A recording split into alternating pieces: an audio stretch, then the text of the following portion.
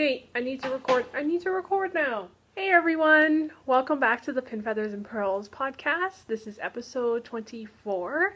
Today is Saturday and it's October. It is October the 1st and thus begins my favorite month of the year. It is my birthday month. It is fall and I am super happy that it is October. I really do love October. That being said, today is incredibly dreary outside. I don't know if you can tell by the really bad lighting, but it is incredibly overcast, and so I'm making do with a lamp that I have on in the corner of the room, but we will see how that pans out. It was the best that I can do, and I really wanted to get an episode out today. So we'll see how this goes. So how is everyone? How has everyone been doing? Since it is incredibly overcast and dreary, I am getting really cozy. It is sweater weather. No, I did not make the sweater. I am drinking some tea. This is Santa's Secret. I have about this much left in my canister of Santa's Secret, but I think that Santa's Secret comes back to David's tea in, I want to say, mid-November, so I will definitely be stocking up on my Santa's Secret because it is the tea that I drink all year round, so yeah. Anyway, so yes, welcome to the podcast after I've babbled on I don't even know about what now. Welcome to the podcast. This is a nitty, crafty, and generally yarny goodness podcast. If you are a new viewer, thank you so much for deciding to give my podcast a shot. And if you're a returning viewer, thank you so much for spending a little bit of your time with me. I really appreciate each and every one of you. There is a Ravelry group for the podcast, which you can find on Ravelry just by searching for Pinfeathers Purls in the groups tab, and it should bring you right to it. The group is where I post show notes for every episode and where there will be threads for some upcoming knit-alongs, which I will be talking about in just one moment. And if you wanted to find me on Instagram and Ravelry, you can find me as Transitory. So yes, I think I got all the intro stuff out of the way. So here we go. So as I've just mentioned, there are a couple of knit-alongs that are coming up that I am co-hosting. So it's been quite a few months since I have hosted or co-hosted a knit-along. I just needed a little bit of a break, and also because there are tons of knit-alongs going on right now. October is just chock full of knit-alongs. So that being said, the knit-alongs that I'm about to talk about are all starting... I say all like there's like a bunch of them. There's two. The knit-alongs that I'm co-hosting will be starting one in November and one in December. I'll talk a little bit about that just because I wanted to announce them. So the first knit-along that I will be co-hosting will start November the 1st. I will be co-hosting this knit-along with Robin and Mary. They are the hosts of the Cherry Purls podcast, and they are a mother-daughter duo. So this knit-along has a bit of a theme. To gear up for the release of Star Wars Rogue One, we have decided to host a Socks in Space knit-along. So, it is pretty self-explanatory. Knit up a pair of socks with yarn that is based on a spacey theme, so if it mentions galaxies, space, stars, moons, planets, or it can be a yarn that's based on a colorway that is based on a fandom that is set in space. So if you have any Star Wars inspired yarn, or if you have any Star Trek inspired yarn, Doctor Who, Sailor Moon, Firefly, Battlestar Galactica, you name it. If it's a fandom set in space and you have a yarn that is, you know, a colorway that is based on that fandom, then you can go ahead as well. Just any space themed colorways or fandom-y colorways that have a space theme. If I'm explaining that very well at all. But yes, Socks in Space. So it'll start November the 1st and it will be going until, I believe it'll be going until the end of December actually. So the movie actually comes out, I believe, December 14th or 15th, but just to make it a 2-month knit-along, we've decided to extend it out to December the 30th. I think that's what we decided, right, Robin? I'm pretty sure that's what we decided. So yeah, November the 1st, and I believe the hashtag for that knit along will be Socks in Space Cal. So yeah, get ready for November and knitting your spacey socks. That should be a lot of fun. And then, so that was one of the knit alongs. The second knit along is still kind of up in the air, but we have talked about it a little bit, so I'm pretty sure it's going to happen. We even came up with the hashtag for it. So I was talking to Kemper, who is the host of the Junk Yarn podcast, and she also has Junk Yarn, hand-dyed yards, and we were thinking about doing a knit along based on animated cartoons. So first we wanted to make kind of a Sailor Moon themed knit along, but that just didn't seem very broad. So we were like, why don't we do an anime along? So it'll probably start December the 1st, and like the Socks in Space Cal, it'll be yarn or projects based on animations. So if you have any Adventure Time yarn, if you have any Disney inspired yarn, you can go ahead and knit something for this knit along. Like I said, it is still really early days that we're planning out this knit along, but yes, the anime along should be happening in December. So, yeah. I probably should have ironed this all out with Kemper before I even talked about it, but I'm very scatterbrained. Alright, and then one last thing I wanted to mention quickly before I start talking about my FOs and whips and stuff is I got a message this morning on Ravelry from Caroline, who is Quilter Caroline on Ravelry and I believe Instagram as well. Caroline is going to be releasing a pattern on October the 7th called the Yellow Roses Shawl. It is a beautiful crescent-shaped shawl with a little motif of yellow roses in the center. So she's releasing this pattern on October the 7th, and she is donating 75% of the proceeds from this shawl pattern during the month of October to a charity called Mind, and that is because she lost a friend of hers to mental health. So she wanted to create this pattern and donate the proceeds of that to charity, just to create some awareness, donate to a good cause. So if that is something that you think that you're interested in, please check it out. Like I said, it's going to be released on October the 7th. Alright, so let's start talking about some of my finished objects, because I have 2 finished objects this episode. So my first finished object, I will preface this by saying that Carol, if you are watching this, which I really don't think you are, but Carol, please look away if you're watching this because this is your birthday gift. Yes. So I was knitting up the lattice shawl for my friend Carol for her birthday, which is coming up on Tuesday actually. So I was knitting up the lattice shawl and I finished it. So this is the lattice shawl. It is a pattern by Maria Moska, who is the host of the Stitched in Sweden podcast. So the lattice shawl, I knit this out of the Fawn and the Fox in her wolf base, which is a single ply superwash merino base in the Echevarria colorway. So that's what the purple is. And then the white knitted on edging is all just a Malabrigo. I don't remember the name of the base, but it is a Malabrigo fingering weight single ply, and it's just like an undyed color.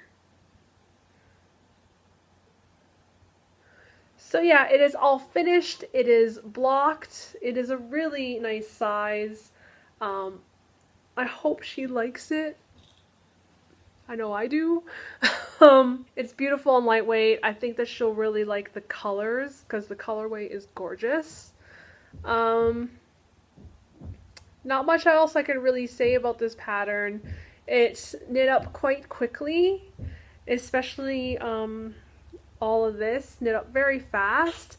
It was just the knitted on border that was a bit of a slog, because if you've never knit a knitted on border before, so for a knitted on border you start on one end here, so you cast on along the, you cast on about, I don't know, like a few stitches here, and then you start knitting up along the edge of the shawl, and every second row you knit 2 together with one of your new yarn and then one of the edge stitches. So basically you're eating up one stitch every 2 rows, going all the way along the edge of it. So as you can imagine, it's pretty time consuming. I did it on my even star shawl, which was far more time consuming because that was on lace weight. So I've had some experience with the knitted on edges that take forever, but because I had a deadline in mind for this one, it didn't take very long because I was very determined to finish it in time. And I did.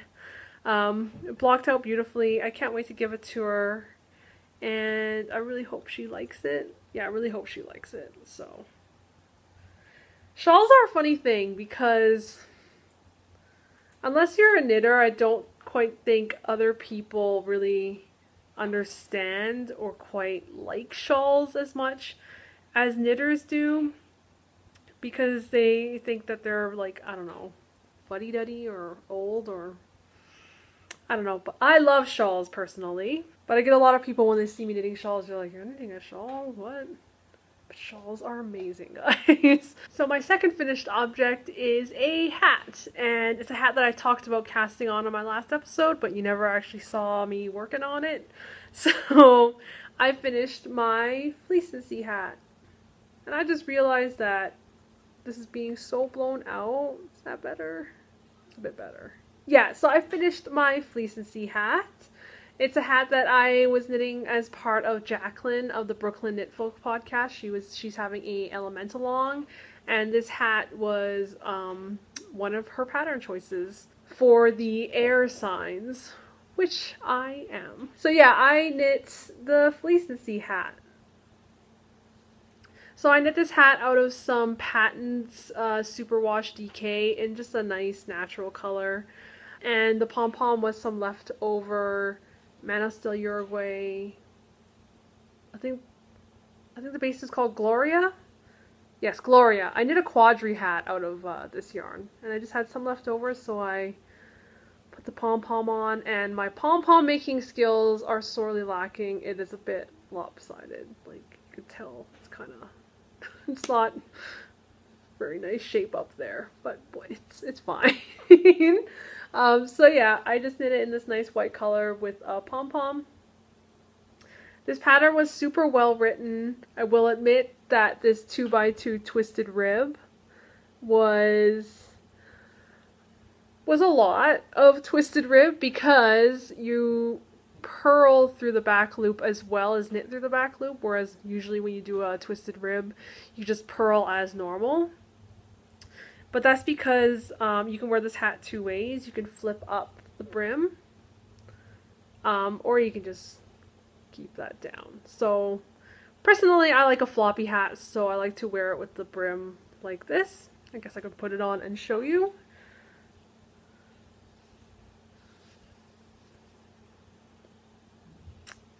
So yeah, I like to wear my hats floppy. So I like to wear it like this.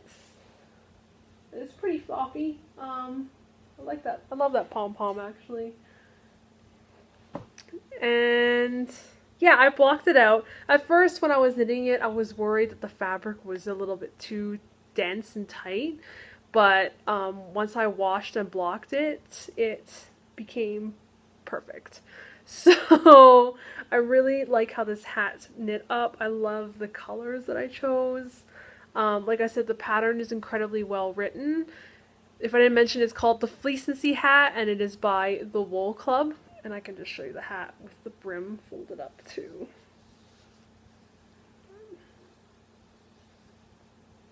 Yeah, you can wear it this way as well. So, but like I said, well, actually, I wasn't sure if I would like it this way, but I actually kind of do too. So, yeah, you can... 2 ways to wear this hat. So yeah, this is all done, and I'm very happy with it. So yes, finished object number 2. Lopsided pom-pom and all. I'm so fixated on this slanty pom-pom now.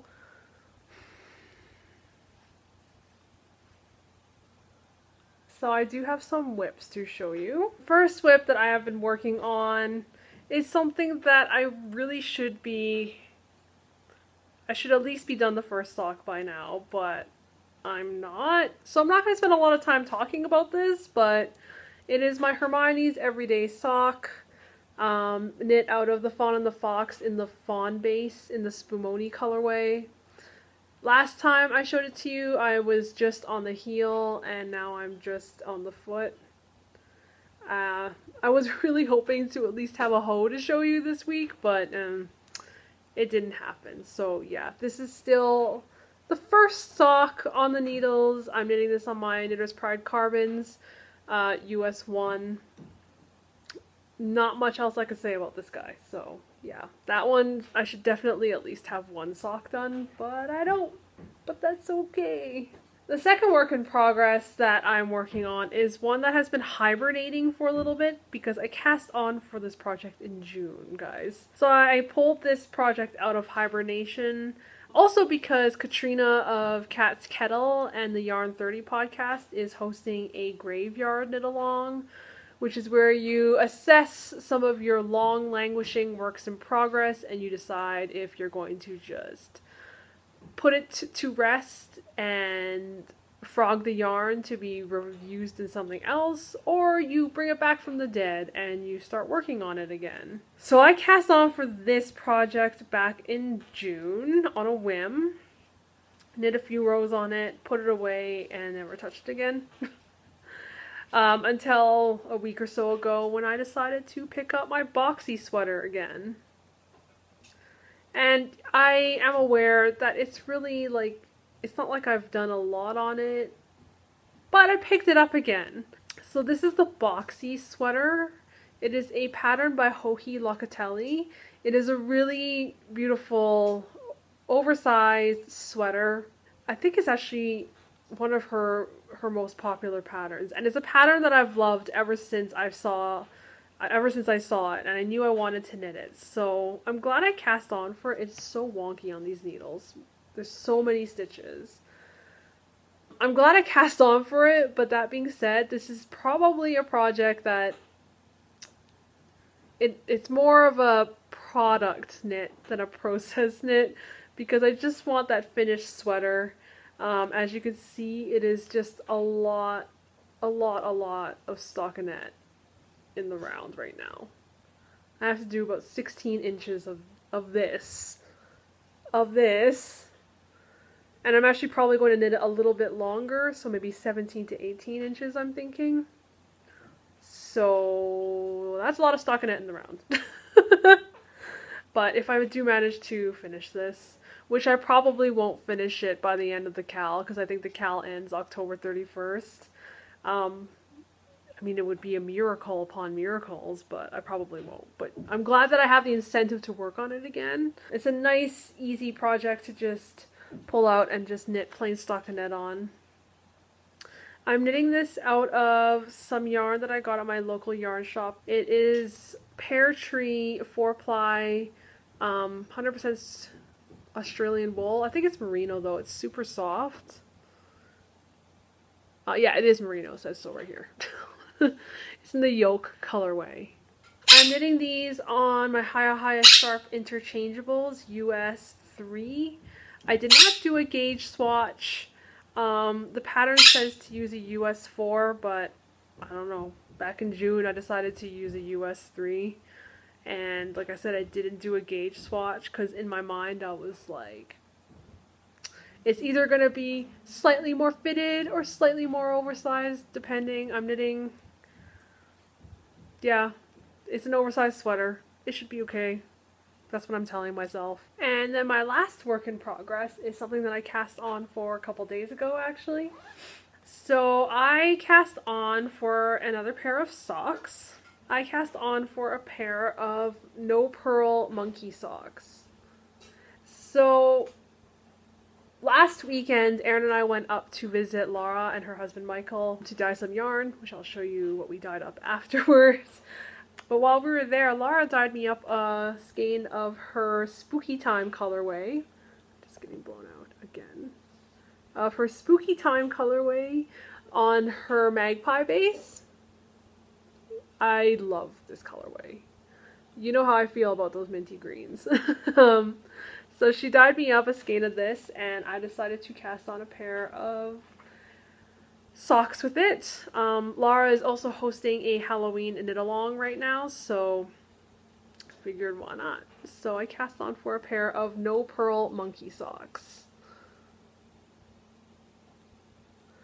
And I knit the majority of what I have here last night while watching something that I'll talk about in recommendations. So, yeah. And can I just take a moment and point out this charm? It's a little Snorlax. I showed these on Instagram, so I got 2 of these charms. Where is the other one? So, I got 2 of these Pokemon charms from a Etsy seller who I follow on Instagram. Her name is Pink Sugar Cotton, and she makes these adorable polymer clay little chibi guys. But I got a Bulbasaur. Can you see him? He's so cute. I really can't get over how adorable these are. And then I got this little Snorlax. So, 2 of my favorite Pokemons, and honestly, I can't get over how freaking cute these are. Yeah, they are adorable. So yeah, that is my last work in progress that I've been working on this week. I do have some planned works in progress coming up. I actually caked up some yarn for these, so I guess I can show you that and talk about it a little bit. Oh, and look! I put my pins on my Fawn and the Fox wool felt bag. Or at least some of my pins. I was really struggling to figure out where I wanted to put these pins, and then I finally thought that the wool felt bag from Laura would be the best choice, just because it's a sturdy fabric, and then if I decide to take these out, the wool felt won't show the holes as much. So, yeah, just in case you needed to know my thought process on me struggling to figure out where to put all the pins that I've acquired. So last time I showed you these 2 skeins of Tosh Merino Light that I wanted to use together in some sort of project, but I wasn't sure what. And then I got a package in the mail from a viewer named Amanda. I showed the picture on Instagram, so I won't pull everything out that I received from her now. But in that package, which was such a sweet package, thank you so much, Amanda, she included a skein of a homespun house in the You Cook I'll Sing. I think that's what the colorway name is. I don't want to root around for the tag right now, but this colorway is called You Cook I'll Sing, and it is in a single ply superwash merino base. I believe it's called the Jeunesse base. So I received this, and then in my head I already kind of put it together with these 2, and I was like, that is my next shawl. So originally I was going to use these 2 in the All About That Brio shawl, but then when I got this color I was like, it has to be a 3-color shawl. And I think I decided that I'm going to be casting on for the Inky shawl, which is a garter stitch / brioche pattern by, the name of the designer is escaping me right now, but I'll put it on the bottom. So the Inky shawl. So that's what this is going to be, and I'm very excited about it, but I'm trying not to cast on for it just quite yet. I need to finish my Pure Joy, which I have not touched in a little bit, but I'm definitely excited by this, just by this combination. I think it's really pretty. I also caked up yarn for another shawl. So Katrina of Cat's Kettle and the Yarn 30 podcast is going to be hosting, I'm not sure if it started already. I think it did start already. I think it started at the end of September. But it's going until December, like mid-December. But she is hosting she's hosting a podcast. Yeah, she does host a podcast. She's hosting a knit-along for Soft Sweater Knits. So the pattern designer Soft Sweater, whose actual name is totally escaping me right now, but she designed the Waiting for Rain shawl, which I'm sure you've all seen, as well as many other beautiful shawls like the Lonely Tree shawl. Tons of beautiful shawls. She's a Canadian pattern designer, actually. So Katrina's hosting a soft sweater cal, and I've been wanting to knit the Authenticity shawl for a little bit. It's a pattern that was also included as part of Jacqueline's of Brooklyn Knit Folks Elemental Long, which is how I first saw the pattern, and I knew I wanted to knit this shawl. It's called the Authenticity shawl. So I'm planning on casting on for that with, the pattern is written for worsted or Aran weight yarn, but I have these skeins of DK, Madeline Tosh, Tosh Merino DK, which is a single ply DK weight in the Filtered Light colorway.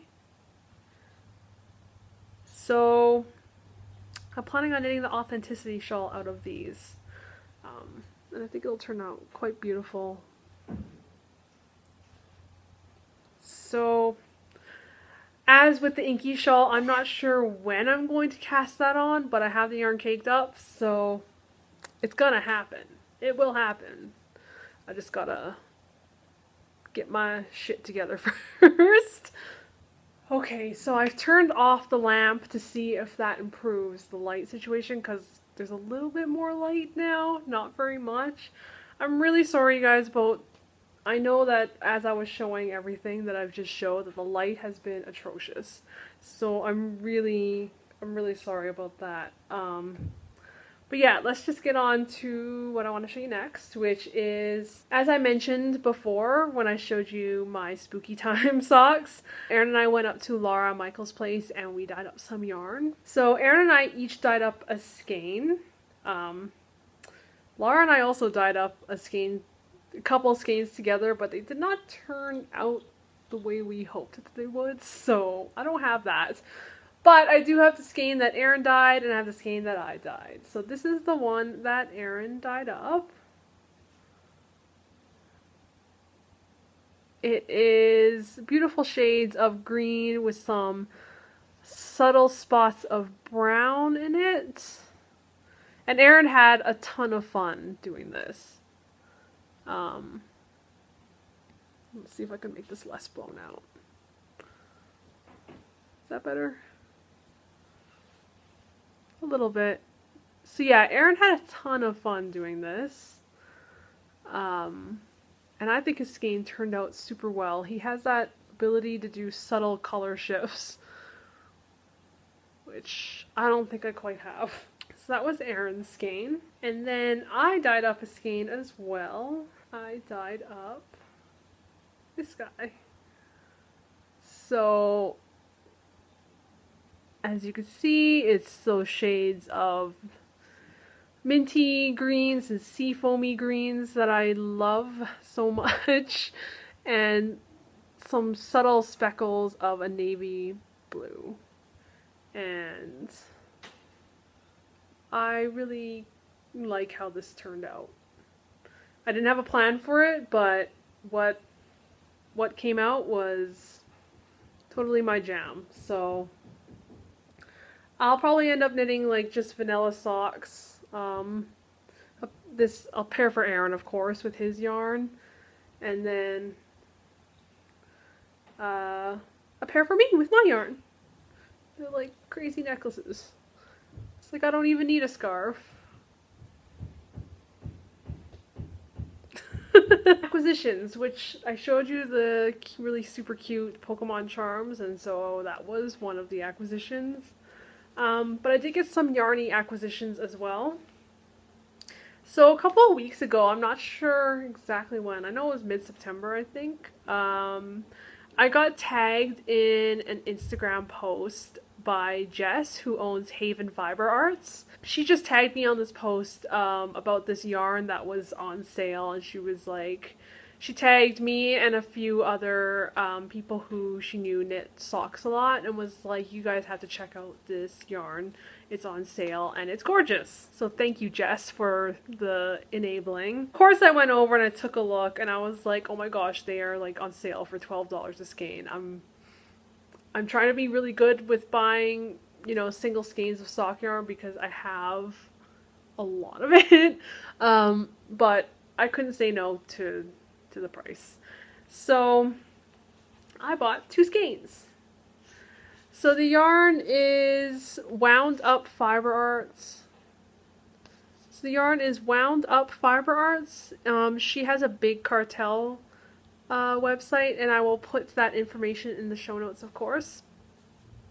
So I bought 2 skeins. They are both 2 different bases. This is a 2-ply. I believe it's an 80/20. I mean, go figure, that would pick the minty sort of colorway with the speckles.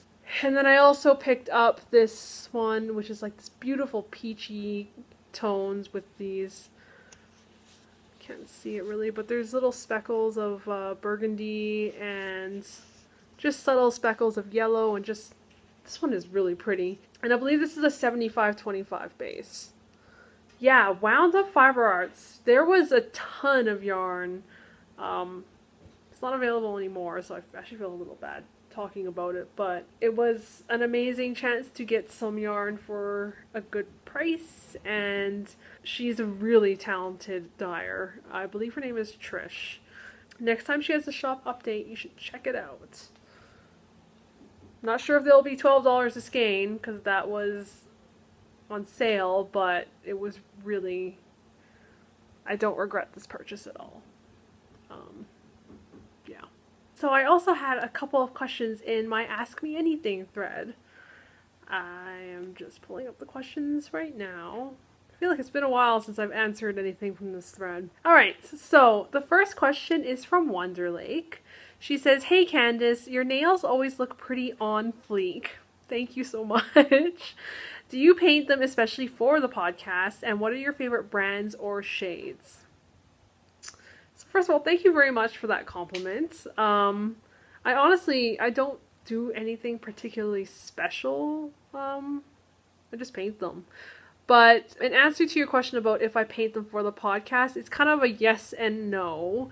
I definitely painted my nails quite often before I started recording a podcast, but I've definitely found that since I've had a podcast, I'm definitely more mindful of how my hands look, and I find that when I paint my nails, they don't look quite as, like, it just doesn't look as bad as when I'm, you know, showing you things up close and stuff. So it's just a personal preference. I mean, there have been episodes where they're not painted either, but I don't know. And I also think that it stops me from biting. Maybe this is kind of gross, but I don't bite my nails per se, but I'll always find like myself, I used to bite my nails, but I'll always find myself kind of chewing on the skin around them. That's probably really disgusting, but when I paint my nails, I don't do that as much. So yeah, there's that. And as for what brands or colors, most of my nail polish that I own is actually Essie brand, and I find that I really like Essie. I find that the brush is nice, and it always has a really smooth application. So I really do like Essie. So the colors that I'm wearing right now, I don't know what the color names are, but I know that the dark one is Essie, and my ring finger, that's actually Julep. And Julep is another brand that I really like, but I only have 2 bottles of it, which is what I got from one of their free boxes that I got when I just did the trial, just to get the 1 free box, just to see what it was like, and then I canceled after a month. But I actually really like my Wii U just turned on. Anyway, I actually really quite like the way Julep goes on as well. So I think at some point in the future, I'll have to make a Julep order, or I'll sign up for the Julep box and get some more of their nail colors. As far as favorite colors go, I find that more and more I find myself drawn to, well, these are pretty dark because it's fall and I want it to look a little witchy, but I find myself generally drawn to more neutral colors than anything else. More subtle colors on my nails are more my jam these days, but I mean, it changes with the seasons and my mood, so yeah. I hope that answers your question. Next question is from Kiko Knit. She says, I am watching quite a few knitting podcasts and really enjoy having one on whilst knitting away. It really does create a feeling of knitting in company. I noticed that these podcasts get quite a few views. If you don't mind me asking, does this generate any income for you? Do you get any revenue from YouTube for attracting views? No, it does not generate any income for me. This podcast is something that I started just to feel more involved in the knitting community. I know it sounds really weird, but it's a lot easier for me to talk to a camera at home by myself than to actually, this makes me sound like such a loser, but then to actually force myself to go to a knitting group where I feel quite awkward most of the time. That's not to say that I would never go to to a knitting group or anything like that. It's just something that I do for myself to make me feel more active in the knitting community. And I have talked to a lot of amazing viewers and fellow podcasters and knitters and everything thanks to this podcast. So that is my main reason for doing this podcast. It is not to generate any sort of income for it, because I don't make anything for this. This is all something that I do on my own time. And what was the second part of your question? Do you get any revenue from YouTube for attracting views? No, I don't get anything from YouTube. I know that I could turn on monetization on my YouTube channel, and then I think ads would play before my videos, but it's not something that I've actually really looked into doing. I just kind of that's a whole side of YouTube and podcasting that I really just have not looked into. But yeah, I hope that answers your question as well. Yeah, so that brings me to the end of the episode. So as I briefly mentioned when I was talking about my spooky time sock, I do have a recommendation, and that is what Aaron and I were watching last night. We actually stayed up far too late watching this show, and I worked on my spooky time sock for the majority of it, although it got so good at some points where I just didn't knit at all. So anyway, that is Luke Cage. That is my recommendation this week because it started streaming yesterday on Netflix. Aaron and I watched 5 episodes last night. Like, we started and we just could not stop. It is so good, guys. You need to watch Luke Cage. If you've watched the other Netflix Marvel series like Daredevil and Jessica Jones, you'll kind of know what to expect. It is very much in the same vein because, of course, it's all leading up to like a joint series called The Defenders, which will come out after Iron Fist comes out, which is the next character that they're introducing in his own show.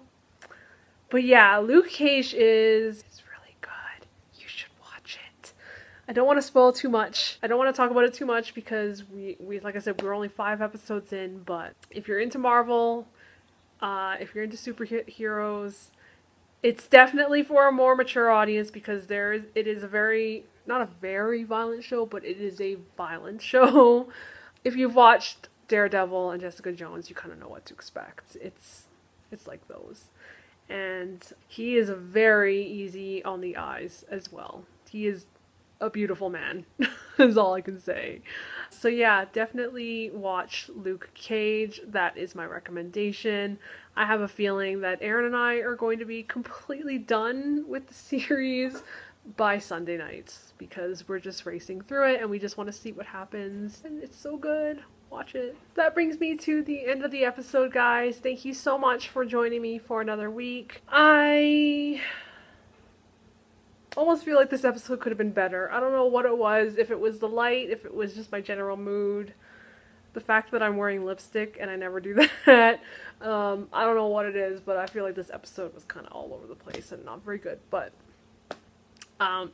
yes. I'm not sure. Part of the reason why I rushed to get this episode done is because I'm not sure if I will be recording next week, because next weekend is, for Canada, it is Thanksgiving long weekend, so I'm probably not going to be recording that weekend. And then the weekend after that, I probably won't be recording because October the 15th is the Fiber Shindig, which I will be at. And that weekend is just jam-packed because it is also the Calgary Tattoo Convention. And I will be going to that and I will be getting a tattoo. It could be 2 to 3 weeks till another episode for me. So that's why I rushed to record this one. Speaking of tattoos, I did get another tattoo. I can show it to you quickly. So I got a tattoo on my shoulder. And it's pretty much healed now. It's not even flaking anymore. But yeah, I got a new tattoo and I am super happy with it. I actually had a birthmark. It was right here. I mean, it's still there. You just can't see it anymore. But it was a birthmark that looked like a bruise. And I've always wanted to get it covered up with something. And now it's covered up. So I'm really happy about this tattoo. But yeah, as I mentioned, on the weekend of the 15th and 16th, I will be getting another tattoo. And then my birthday is on the 19th, and I'm really happy about that. I don't really have anything planned. It's a Wednesday. I work. So yeah, you will see me in 2 to 3 weeks. I hope you all have a lovely few weeks full of knitting, enjoying October, because October is the best month. And I will talk to you soon. Happy knitting, and yeah, that's all I got. Bye guys.